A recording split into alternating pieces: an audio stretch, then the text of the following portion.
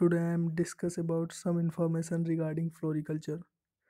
The first institute of floriculture was established during 1969 in IIHR, Indian Institute of Horticulture Research at Bangalore, and later 1983 the institute is also initiated at IARI New Delhi. In some questions, some students are confused which one is the king of flower or queen of flower. Here I mentioned the current information from some respected books. King of flower is dahlia, queen of flower is rose, king of annual flower is pansy, and queen of bulbous flower is gladiolus, also known as sword lily or cornflake. The oldest plant known on earth are chrysanthemum is the oldest known annual flower. Oldest known flowering shrubs is jasmine, oldest known ornamental tree is peepal, and oldest known fruit tree is date palm. Other than this, here I am classified the flowering annuals on the basis of their photoperiodism. So the short day flower as chrysanthemum, which one is asked in several times in many examination, and carnation is a long day plant. Other than these, petunia and antirrhinum is also long day plant. Tuberose and African violet and gomphrena are day neutral plants. Other than these, I discussed here some garden styles. There are mainly four type of garden styles. Which one is formal style, informal style, free style and wild style. Farmer style को learn करने के लिए हमने सबसे पहले तो इसमें Persian, italic, French, Mughal और अब अमेरिकन गार्डन आते हैं।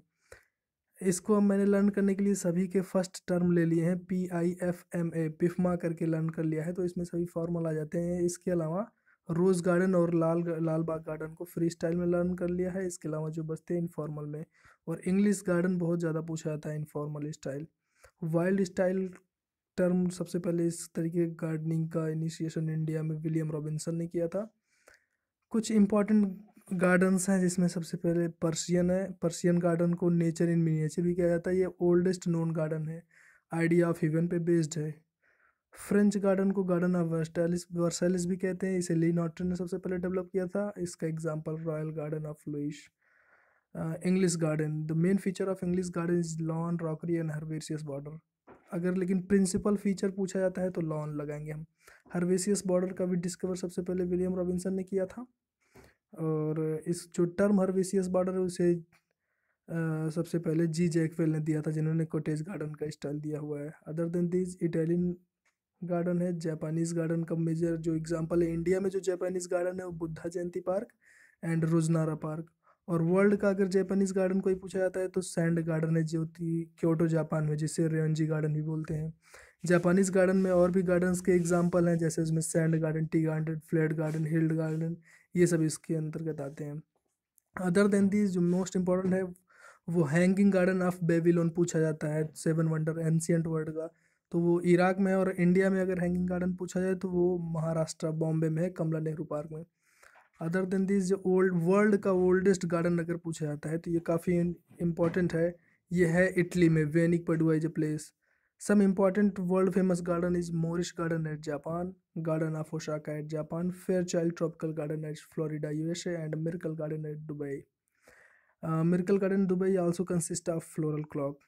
इंडिया में कुछ पॉपुलर गार्डन्स हैं, that are Vrindavan garden eight Mysore, ब्रायंत park eight कुदाई Kunal, Rashtrapati Bhavan garden जिसे एडविन लुटियन ने सबसे पहले बनाया था, ये मुगल गार्डन का स्टाइल का एग्जांपल है, और ये सनकिन गार्डन में भी आता है।